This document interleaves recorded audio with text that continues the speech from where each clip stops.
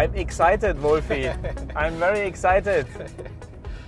Monaco winner, Wolf Henzler, is driving me around. So what is special about the racetrack in Monaco? Is it because it's narrow, because it's so tight? Is it are there any quick corners? Is it what is the most challenging part at the racetrack? I mean, it's everything. It's just being at Monaco, and I mean, the racetrack, for sure, some parts are very narrow. You have a lot of bumps. You have not enough runoff, like walls or guardrails at most parts, and that makes it very, very challenging for a driver. On one side, he has to go fast and push the car to the limit, but on the other side, he needs always to leave a little bit of a like 1% of a safety gap, I would say. And when you do setup in free practice, do you do something different than like on normal circuits? Is there any different approach? Do you like try to set up the car a bit more to oversteer, like on normal like on normal racing circuits, or is it the same basically?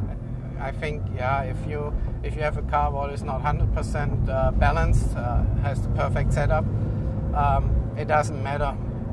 One driver pushes the car to 99%, another driver only to 96%. Like, it's always difficult when you're here the first time. You have only a short free practice, and then you go into the qualifying. I think we have to go here. This way? I think so. No, it's no. You have never been here, and you know where to go. Yeah, but I was the wrong way. I never trust you. So now that you are really old, Wolfie, it has been quite a while that you raced here. When was the last time you raced here? I'm not that old. I always say I'm 29 plus tax. Yeah. I mean, the last time was in 2004. But what about you, Marc? Do you like driving on street courses? Yes. You never raced at Monaco, you said, but no. Have you raced at other street courses? Yeah, actually I did. I raced in Canada, like it was called Trois Rivières. It was in the old ALMS days, like 2003. That was quite interesting. I actually raced in Miami, in the American Le Mans Series. There was a Miami street race down at the port, so it was quite challenging. It was quite interesting as well. I raced in Bucharest street circuit, FIA-GT, and one of my favorite races was in a V8 supercar in Australia, Surface Paradise. So that was quite similar to Monaco. It's basically you're racing in the streets at Surface Paradise, close to the beach. So the racetrack is parallel to the sand beach, where they are surfing, and there are sharks, and it's a very cool race, and it was a lot of fun, and I really enjoyed doing it. It's as we said, it's challenging. You have to drive so precise. You can't do any little mistakes because it will end up in a big crash. So this is something I really enjoyed and always liked, and unfortunately never worked out for me in Monaco. Do you remember Le Mans in 2010? When we both won in the GT class at a press conference, yes. When the driver got asked, I don't say the name, how was it driving in the night? Yeah, I remember. Yeah. It was very dark. In the night it was very dark. This is it. It's the most hilarious post-race interview I've ever heard. That's for sure. Hey Wolf, as we're driving for so many hours now in the car because I gave you the wrong direction, I think we should make a driver change somehow, somewhere. You think? I Yes. don't think so. I think so. I like driving this car. Yeah, me too. No, it's okay. You should give me a chance, at least. I want to enjoy driving the little scenery roads in Monaco. But actually, you're a good driver. Thank you. You could do this for a living, actually. Yeah? Yeah, I think so. I would call you for a limo service to pick me up. This GT3 car makes me want to drive Monaco in a cup car again. Yes. This is really cool here. The new cup car looks really, really good around the street circuit. Like how they can jump over the curbs in free practice and quali was just impressive. Really impressive. Just to have a shot to do some laps in the car around Monaco would be fantastic. But what was really cool when I was driving the Lieb car I was leading all the cup cars to the racetrack yesterday, and I did one complete lap on the track, and it was really cool.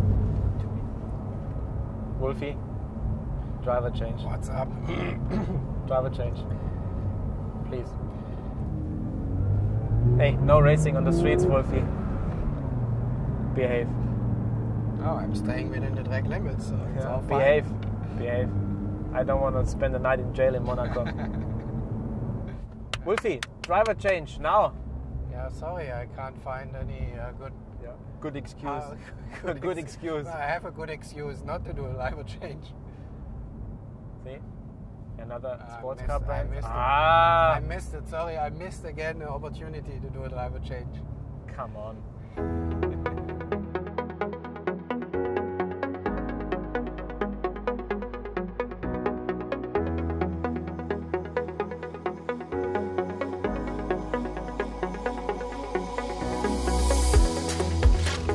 All right, let's drive to the paddock. You won the championship in 2004, the Supercup season, right? Yeah. And then you joined endurance racing and you became a Porsche factory driver afterwards. That's right, yeah. I was not a junior driver in Supercup,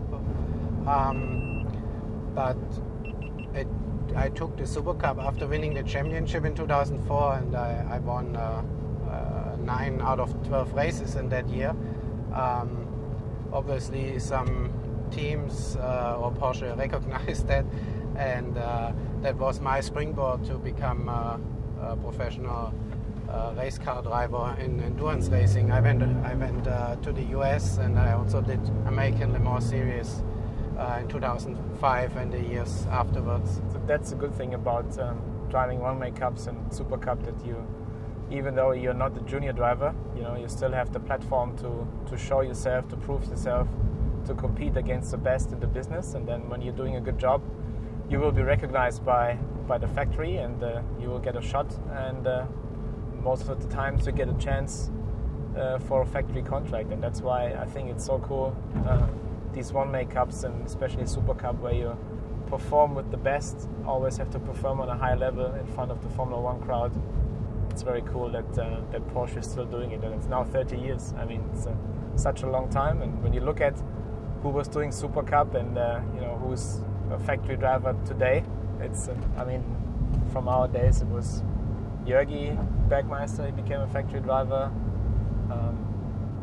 Then also you have Earl Bamber. He won the Super Cup in his first year as a junior, and then 1 year after he won the 24-hour race at Le Mans. Kevin Estre, all the young guys who are pushing like hell, they all went through Cup and Super Cup, which is probably, in my opinion, the best platform as for a young driver to prove yourself and to prove what you can do. At the moment, yes, for sure, I would agree. I mean, of course, you have single-seaters, and a lot of guys dream about Formula One, but at the end, there are sports cars and there's GT racing, and this can be as fascinating as single-seaters, in my opinion. What's the last question? Last question. Wolfie, in all your career, you earn so much money. What are you doing with all the money?